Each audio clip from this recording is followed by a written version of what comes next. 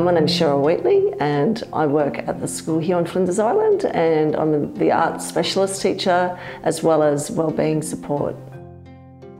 I'm a fifth generation Flinders Islander on both sides of my family, so pretty deep-rooted family ties to the island. It's untouched, it's magical, it's a pure environment, you know, with I think the best air in the world to breathe. My name is Ryan Marnie. I am the production manager for Terrapin. Our week started on Tuesday with a team of 6 coming up from Hobart to Bridport to catch a flight over to Flinders Island. That team would then go on to deliver 2 days of shadow play workshops. On Wednesday we had a team of 3 fly up with another airline from Hobart to the island, who would then get to deliver our Scaredy Cat show on Friday.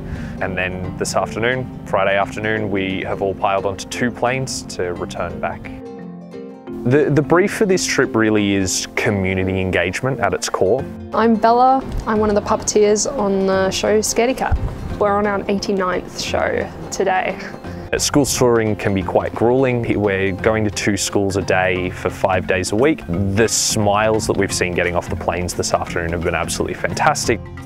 It's always nice hearing them talk about the show as you're performing it, because it's non-verbal. We really like to let them discuss and work things out as the performance is happening. When you go to really regional towns, the kids have a real sense of community even when they're in the audience together. And there are those discussions that you hear, but it's not just between the kinders and the grade 1s. You know, you hear the grade 6s talking with the kinders.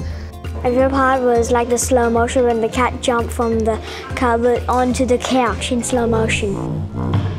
I loved how the cat was being moved. It actually looked so real. It was amazing. Getting quite a large show and 9 people onto charter aircraft has been a bit of a challenge. It's not regular, it's the cost of getting here for people who want to bring shows and all of that. So it's every couple of years they might see something. I'm Tanya Maxwell and I'm here with Terrapin running shadow play workshops with the Flinders Island School. I'm Sarah Wright. I'm an artist and I'm here with Terrapin. They got to do everything from planning the script to making the characters to performing it and getting a role and being the sound effects. And then they got to see themselves at the end, which they were really excited and says, "Oh, that's me."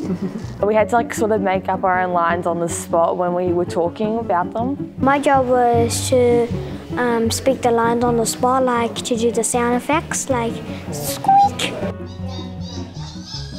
They look after each other, they think about each other's feelings. They're also just really good listeners, yeah, and they're quite playful.